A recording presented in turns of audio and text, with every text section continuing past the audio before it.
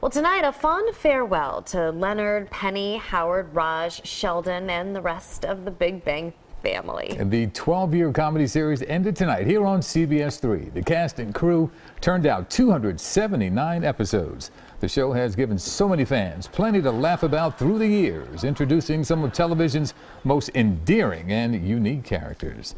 Now, one character who stands out above them all is Dr. Sheldon Cooper. Yeah, from his three-knock habit, getting in a good bazinga, and his love for science, it made us think, is there someone like Dr. Cooper in real life?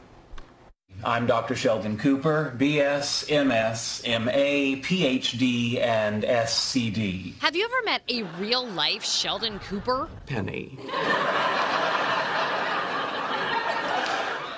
I'm a physicist. I have a working knowledge of the entire universe and everything it contains.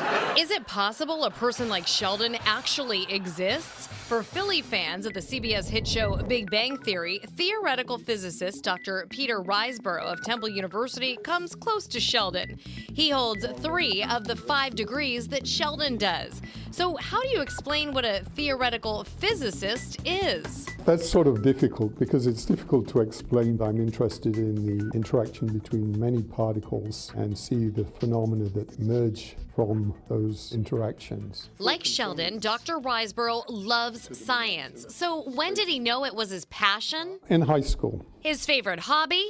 Physics. Also in common? Bazinga! Bazinga. So is Dr. Riseborough surrounded by a similar core of scientists like Sheldon is at Caltech? There is a little bit of those characters in people around. Like Big Bang fans, Dr. Riseborough will miss it. A good mixture of science and comedy. That the Fourier transform extends to minus infinity in time. Hey, don't dumb this down for me. Well, don't forget, the entire Big Bang cast will be on Colbert tonight. What a great run for them. 12 years. Wow. That's something else. Amazing. That's and a special. loyal group of fans. Yes, indeed. Yes. No doubt Cheering about them on that. the whole No way. doubt about it. All right.